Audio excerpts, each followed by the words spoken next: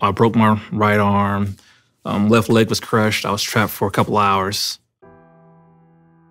I was in the Army, was on my way to OCS, which is Officer Candidate School, to become a pilot, and we got deployed to Iraq, my unit did. While in Iraq, I was part of JSOC, which is Joint Special Operations Command.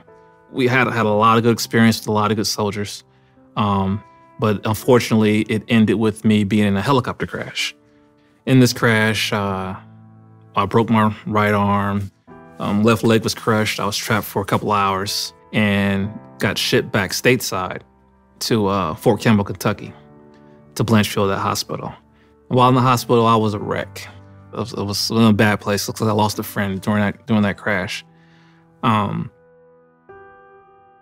I realized that I can no longer become a pilot because of my injuries.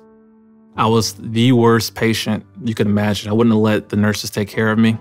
I was resistant. I was mean. And then one of the nurses decided to put in a consult to the chaplain, and to a particular chaplain that she knew, who was a former Special Forces Green Beret. So this chaplain came to talk to me, and his experiences resonated with me. And as soon as he talked to me, I broke down, tears and everything. And he told me how that nurse actually went and found him specifically to talk to me.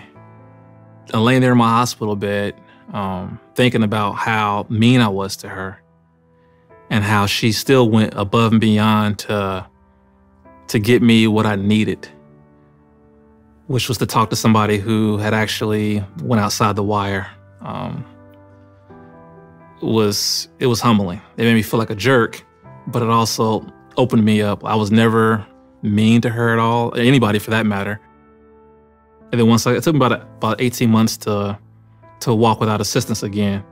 But during that whole time, I kept thinking, how fortunate I was to have my life, how fortunate I was to have people in my life to help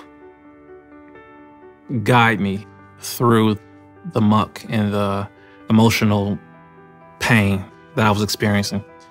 And I wanted to pay that back. And I thought, at that moment, I wanted to become a nurse.